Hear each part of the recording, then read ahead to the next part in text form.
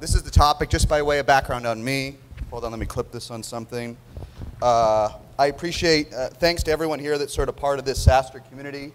By way of quick background, I was CEO and co-founder of Echosign, was acquired by Adobe.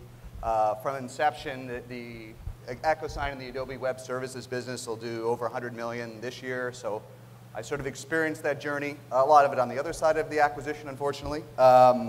And we've shared a lot of those learnings back on SaaStr. Now we got over 300,000 views a month on our content in general, and on Quora, SaaStr is the 5th most popular content. So when you think that only I write about SaaS, that's pretty cool. So thanks everyone for the support there. And now I'm investing in companies in SaaS as a managing director at Storm, which invested in me and Marketo and Mobile Iron and lots of other folks in recurring revenue very early.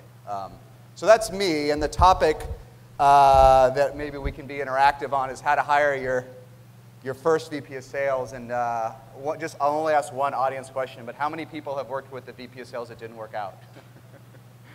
Yeah, only half, okay. Well, if we go to do I have a clicker? Yeah. Forward is completely counterintuitive. Okay, very good. Well, at the top, I'll just say my non-scientific study of about 80 startups is about 70% of the SaaS VP of sales don't make it 12 months. And what I learned is, that's a terrible number, right? From a CEO or founder's perspective, it's a disaster because it's your fault. I feel like, at least for the first 50 employees, anyone that doesn't work out is your fault, right? You screened them, you made the decision, and shame on you. So why is there such a high attrition rate? And it turns out, actually, the problem's even worse than that. It's not just that they don't work out. The problem is when you hire the VP of sales, right? Sometimes you'll hire the VP of sales on day one. I guess that does happen. But the more common pattern for a SaaS company is you get a little bit of something going, right? You get to 20,000, 50,000, 100,000 MRR sometimes. Wherever you are, you get 100, 1,000 customers. Maybe you've got a couple reps and it's outgrown your skills or your time to manage them. You bring someone in. Wherever you are, if you make the wrong hire, it just dramatically decelerates your progress. It's a disaster, right? And I made that mistake myself, and I'll walk through the mistakes I made on this chart. I did make a mistake for the first VP of sales. I got attracted to sort of Mr. Dashboards and Miss Go Big, which I'll chat about. And what I learned from this process in sales, especially up to a certain point, 10, 20 million in revenue, as a CIO, I got obsessed with the metric of revenue per lead. Okay? It took me a long time to figure this out. But once you have that inbound meeting going, as we were just talking about, the leads come in, what's your revenue per lead? And I think ultimately, at least up to a point in your SaaS startup, that's the job of the VP of sales. However they get done is to increase the revenue per lead. And we went through sort of our bad year, our year of hell. And what happened in the year of hell is we had a bunch of traction. Maybe we were doing 2 million, less than 2 million at the time, and getting there. And our growth sort of flattened. And I really didn't know what was happening. Was it like the Lehman Brothers stuff and the economy? I really didn't know. It didn't work. And then I still didn't know. And then that didn't work out. And I hired our real VP of sales, Brendan Cassidy. And he comes in for the job. And I say, Brendan, I'm a totally transparent guy. I got to be honest with you. I say, if we don't double revenue in 90 days, we're going bankrupt. And he looks at me, he looks at the numbers. He's like, I've never seen this many leads at this stage. He says, no problem, right? So turn around, and not saying anything was easy, but in 90 days, our revenue was doubled. And the way that really happened was our revenue per lead went up, it doubled. And so I kind of want to walk through a lot of those learnings quickly, and maybe we can share war stories here because it's fun. But I was asked to speak on this topic. I think the problem that almost all tons of SaaS first-time founders make again and again is, you get attracted to the name, right? You want to hire someone from Salesforce or LinkedIn, or maybe poach someone out of HubSpot or Dropbox. And that's great, but it's highly unlikely that those folks did it, right? It's more likely if you hire someone out of Salesforce. Matt, what was the revenue when you were there? 600 people. Even that's a little big, right? Yammer was sizable when you went, right? Going from there to scripted without a rest stop in between can be challenging, right? But you're attracted to that. The problem with a lot of the guys, the other guys, is they don't have that experience, right? They worked at some startup, and you know they won't scale. So how do you resolve this paradox? I don't know the perfect answer, but what you really want at the end of the day to find is someone like Brendan or Matt that's done all of it, right? Because you end up just hiring someone that looks good to your board, but they end up being Mr. Dashboards, right? They're good at doing that piece. They're good at going big, but they don't know this phase, which is make it repeatable. The other problem that I see a lot is if you hire this guy to do this, it's too big of a jump. The other one that really attracts us a lot is what I and others call the evangelist, right? Sometimes this is someone that they're super smart, right? Super high IQ. They're great middlers, right? They can talk about your product forever. High IQ. You love working with them. And you ask them how many salespeople they've managed, and they kind of fudge the answer, right? Well, there was a team of 30, right, or 20 or 10. And you dig in, and they've only directly managed a handful of people, right? And so that's a huge risk hire, because will they really be able to scale and hire a larger team? I don't know the answer, but I think what I've learned is 9 times out of 10, Mr. Dashboards doesn't work out in a startup that's before, say, 10 million in revenue. And the evangelist, if you hire them, maybe 5 times out of 10, they have to transition, right? They become business development or partnership or something else, but when it comes time to scale, they don't pan out. So number one reason I think 70% of them don't work out is wrong stage. The other thing I realized going to some of the other talks is you start too late. This one took me a while to figure out. You know, when you're ready to hire a VP of engineering, that's a unicorn hire. A VP of marketing too, demand gen's a unicorn hire. But if you actually find the right person at the right time for them, and you have the most amazing product, like as John was talking about, you can convince them, right? You have to sell the dream. The challenge with a lot of great VP of sales candidates, in my learning, I didn't really realize this before, is there's obviously much less incentive to jump, right? If you're making huge cash, and you're already a director or VP of sales to someone else, you've got it dialed in, even if the job has become boring or stale because your company got bought by Microsoft or Adobe or Google or whatever.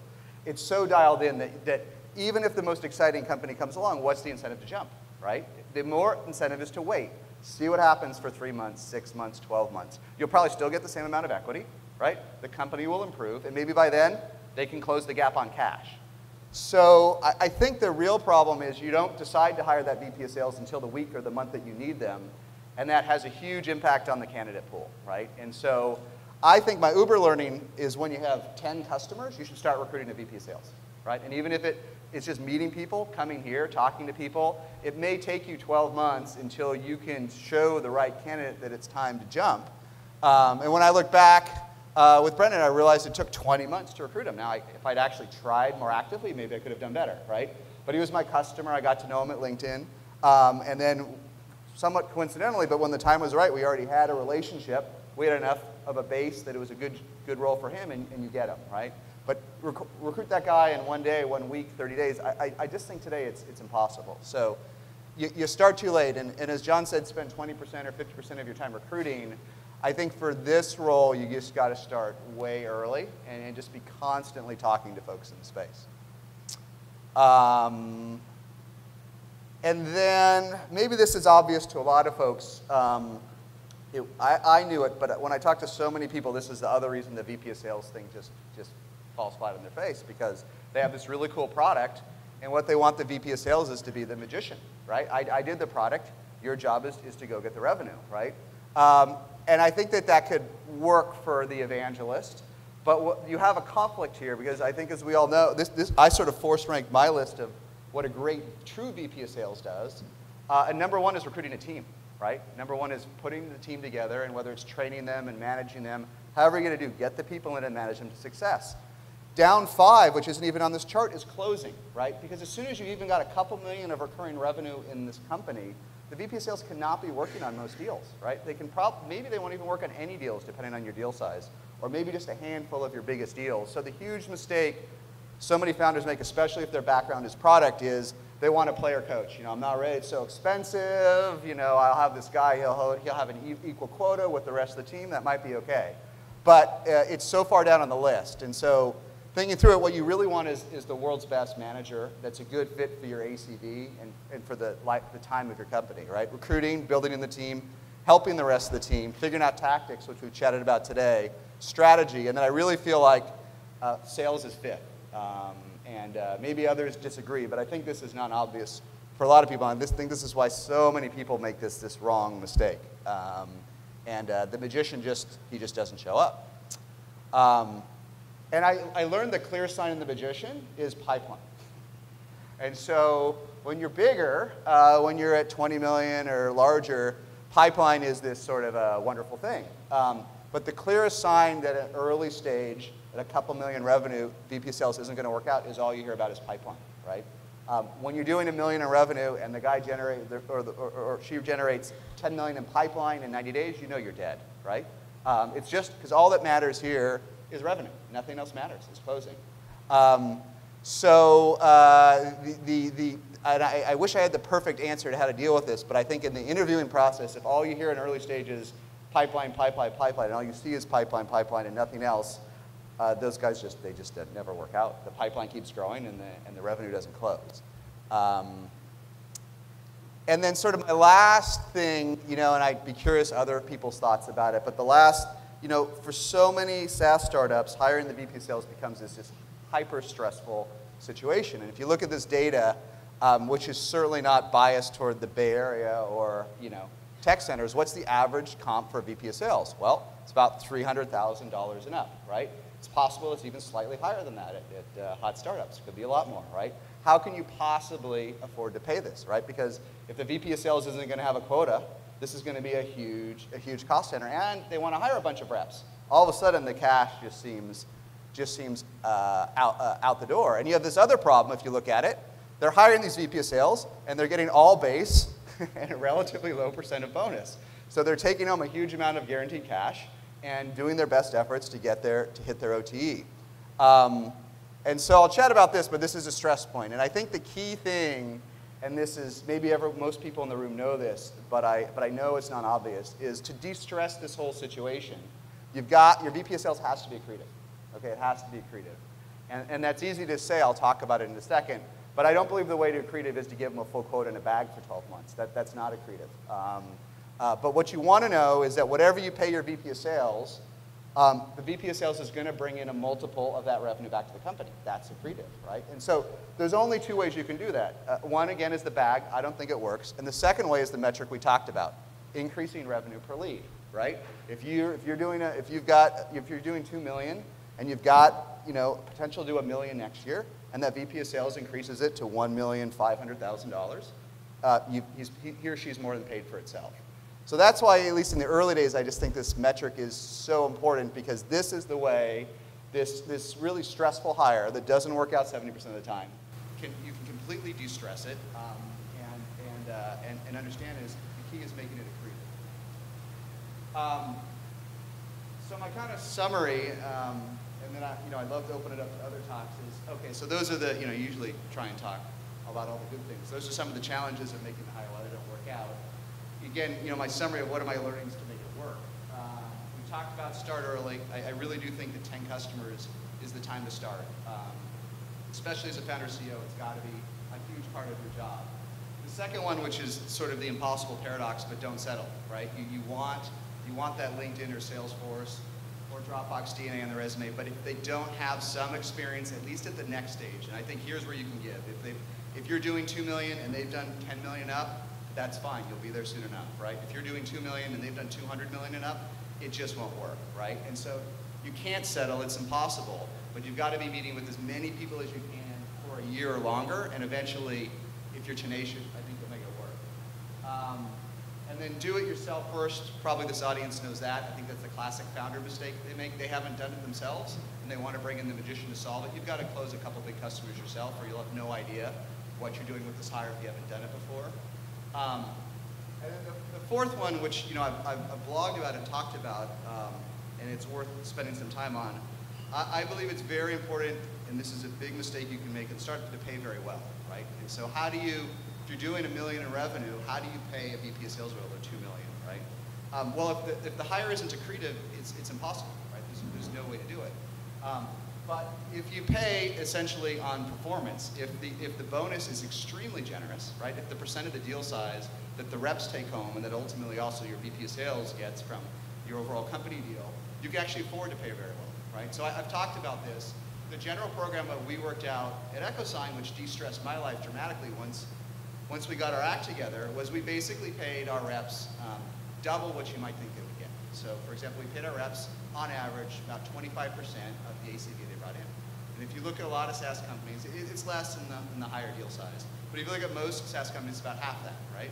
But what we did is we put in a program where they had to pay for themselves, and until they paid for their fully burdened cost, they didn't get any bonus, right? And so if you hit sort of your quota, it's kind of similar to what you're going to get at some other company, right? Where you get maybe, 12 and 12 or 10 and 10. But if you blow it out, you can make a huge amount of money. And so create a virtuous cycle where the folks that make huge amounts of money automatically are profitable for you, right? And what this meant for me as a CEO is, since Brendan had a recruiting engine in place, I knew every single hire would be accretive, at least after a couple months. That means I didn't have to worry about any of this. I didn't have to worry about how much money they were making. I didn't have to worry about money going out the door.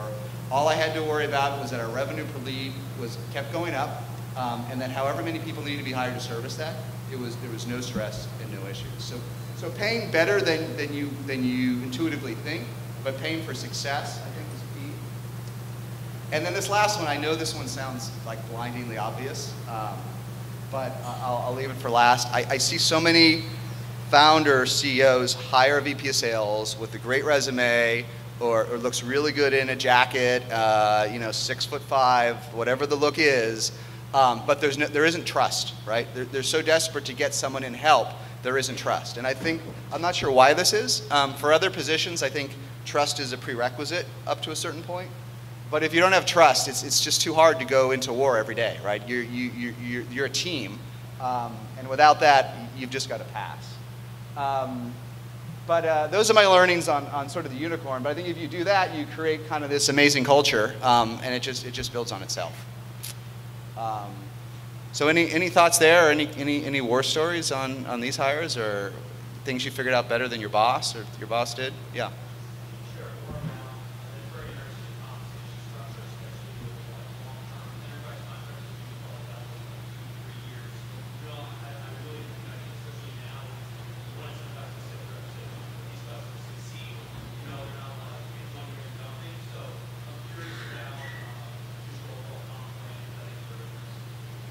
I wish, maybe others have like the world's most perfect answer. I'll tell you what we did, right? Which is, first you have to decide, at the margin, how important cash is to your company, right? Because at least for a startup, a multi-year contract is a gift from heaven, right? I remember we were doing, what's that? Cash up front. And when we were doing like $30,000 a month, we got this huge check. We blew it on the office. We got this $400,000 check. I mean, that extended the runway like 6 months right there, back in the day, right? And then you get to the point where it simply doesn't matter, right? Whether you're cash flow positive or you're so big, you have so much capital, whatever, it just doesn't matter, right? So as an independent company, before our acquisition, cash did matter. We did something which is pretty tough to do, which is we grew over 100% a year in SaaS with a sales-driven model and was cash flow positive after 4 million ARR. And basically what we ended up doing, there were variances, and at the end of the day, my VP of sales did whatever he wanted to do, and it was all good. But the rough structure was to give people half of the commission on the outline years that they'd otherwise get. If you kind of sync doing the math, they're probably going to give a discount anyway on the multi-year contract. It's not the hugest. It's not going to incent horrible behavior to ram it down their throat, but it's enough so that they'll ask for it and try and get it.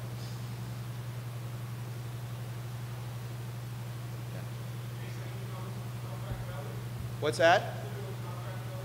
Contract value? For every company on the planet, or for whom?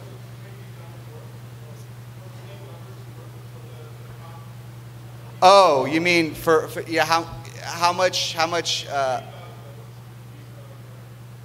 I'm curious other people's thoughts. I'm not sure it matters. I mean, obviously, at some extent, it matters, right? When the deals start to get into the 7 figures or the mid 6 figures, people are expecting to take home a lot of pay, and ultimately, the larger deal size is if you, oops, sorry, down is up, but no matter. People are going to be expecting higher comp, but I think for a lot of business, especially across multiple segments, you have some natural issues or floors, which is that it's very hard. Other people may have other examples, maybe at HubSpot, or I had an interesting conversation at Zendesk about how they do very low price point sales. They do it with stay-at-home moms and dads. But for most folks, unless your price point's around 4,000 or 5,000 ACV, you can't afford to have a sales rep, right? There's just only so many demos you can do a month, and so many you can do a close, right? So you get that that 4-figure tier, right? Transactional sales. You get that 5-figure, that 20, 40, 50,000 that kind of Brian Jacobs talked about, where it's important thing, and then you get 6 figures. But I think, maybe to back into it, I think what you generally see is when you're in that 4-figure range, it's hard to hit, in most cases, a quota more than like 4 to 5 or 600,000, right? When you get in that 5-figure and up, hopefully a rep, when your business is going, can hit a 800 or $1 million quota and up from there, and I think you can back into it. Yeah.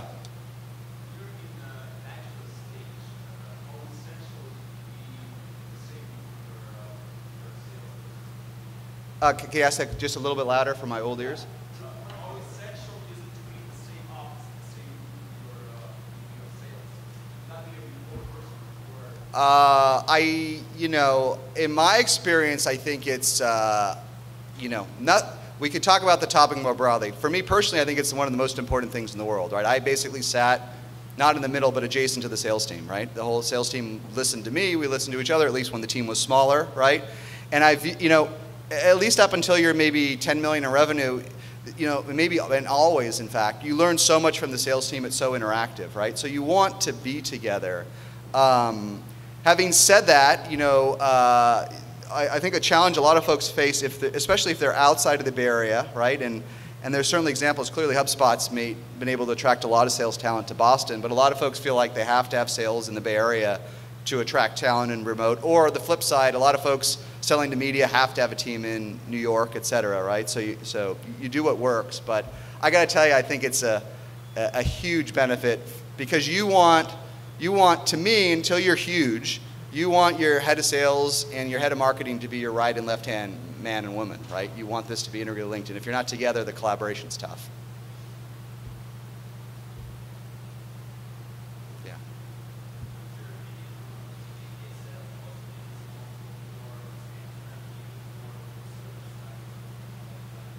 For growing, for hunting and farming. I wish I had the perfect answer, but I'll tell you what I've seen and what I'm thinking. So, I think generally speaking, in most cases, I find dualies fail. So the VP of Sales and Marketing, that one really doesn't work out. I mean, these are not the same function, right? VP of Sales and Customer Success, right? Where do I prioritize? It's really tough, right? And I think a lot of the great VP of Sales want to sell. They want to close, right? And then they want their wingman to carry the customer through the life cycle, because in most SaaS businesses, you'll keep the customer for years, 3, 4, 5, 7 years. Does the VP of Sales really want to manage the customer forever? So I think, viewed tactically, I'm religiously opposed to VP of Sales and Marketing, and I like to have a division between sales and client success. Having said that, what I've seen lately, and at first I thought this was nutty, but now I see that it's a great idea, is more and more companies earlier, notwithstanding C-title inflation, are having a chief revenue officer, okay, however you title it. And the chief revenue officer brings in a VP of Sales under them, and the VP of Sales and the VP of however you upsell reports to that person as well. It's tough to do that in the early stage, but I think if you can pull that off, it's a great way to have both, right? Because ultimately in any SaaS business, the majority of your revenue is going to come at least indirectly from renewals, word of mouth, second order revenue, right? So you want someone owning that whole thing. And I think ultimately having the CO own it all is suboptimal when you scale. Yeah. Anybody else? Yeah. Just curious, what kinds of things did you guys do for lead gen? That's my whole question. Overall? Yeah, when you were at Echosign. I will tell you, I mean, I could answer a lot of questions. I'll tell you what we focused on is we're religiously focused on folks that got into the funnel and closing them, So we were very, very good at, however, then I'll answer your question in a little bit more detail. You know, you do get a brand, or at least in the early stages, there's a concept I like to talk about and I've written about, a mini brand, right? Once you get something going, even if you get to $1 million in revenue, a lot of people have probably heard about you. Not in the grand scheme of things, but in your little ecosystem or space. So what we got really good at, especially when we got the right VP of sales on board, or when I was running sales in the early days, is we got very good at the second someone came into the spider web, as I think about it, and luring them into the bottom, right? We never really, because of that, that was what we were good at and we specialized in. We never did a ton of outbound, right?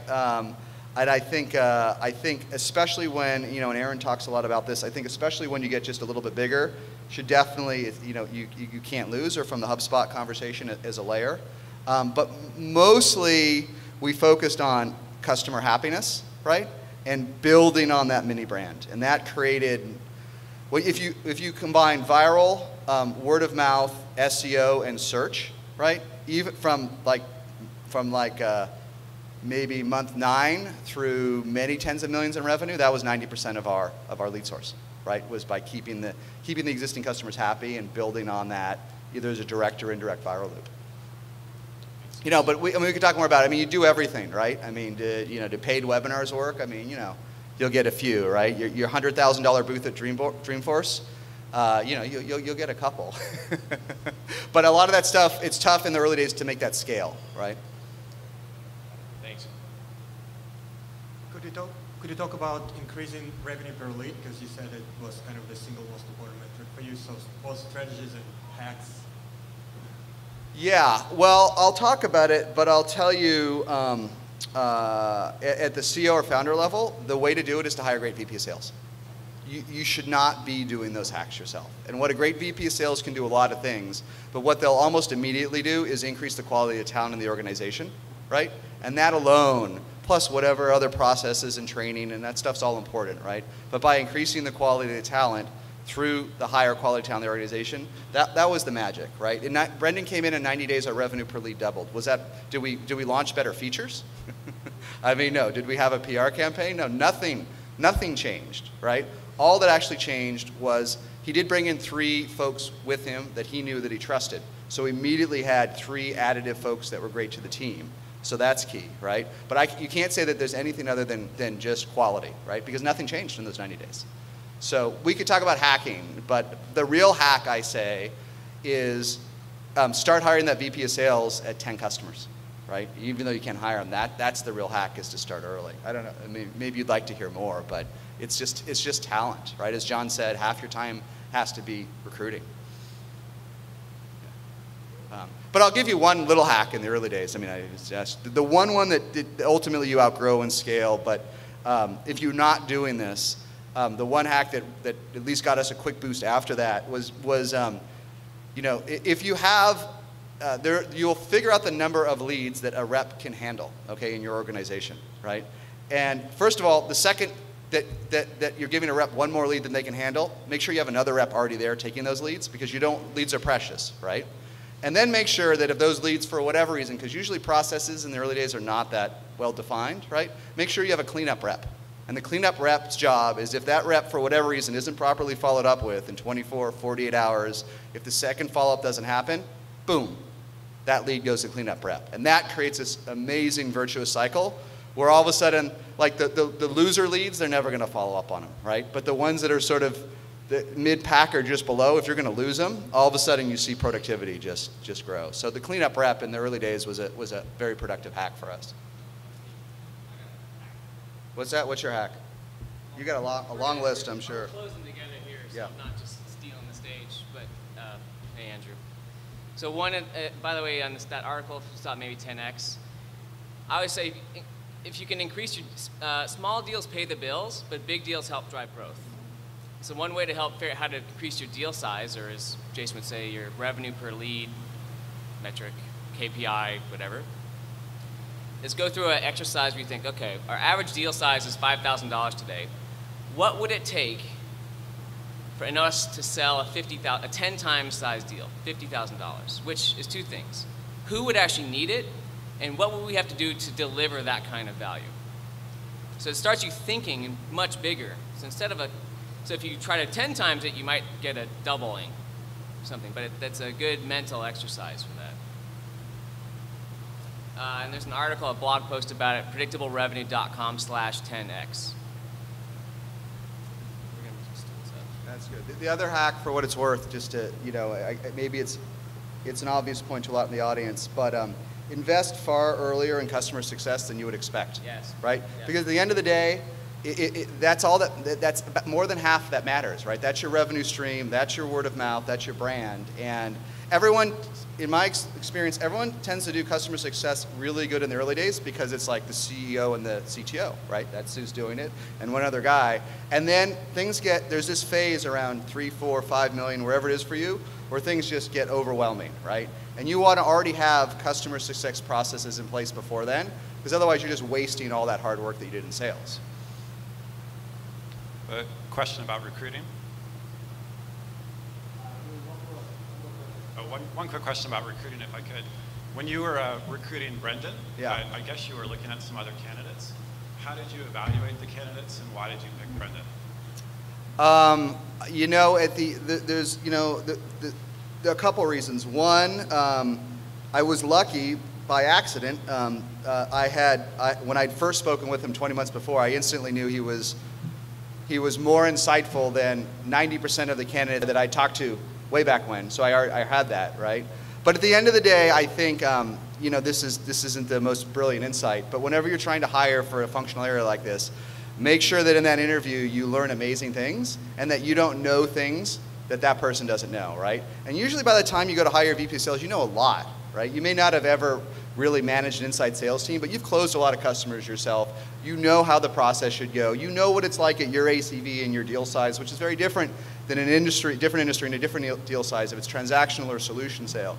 And if that interviewee is in any way dumber than you on your sales, even though they know nothing about your company except your website, immediately pass, right? Because the thing about people may challenge me, but I firmly believe that at a given company's size, at a given deal size, pretty much it's all in some ways similar, right? A company at 2 million, growing 100% a year with a $5,000 average deal size, it's a pretty transactional thing. It's probably very inbound driven. There's exceptions, but these patterns emerge, and the ones that are great know how to leverage those patterns in their next gig, right? So if you're smarter than them, just as painful as just pass.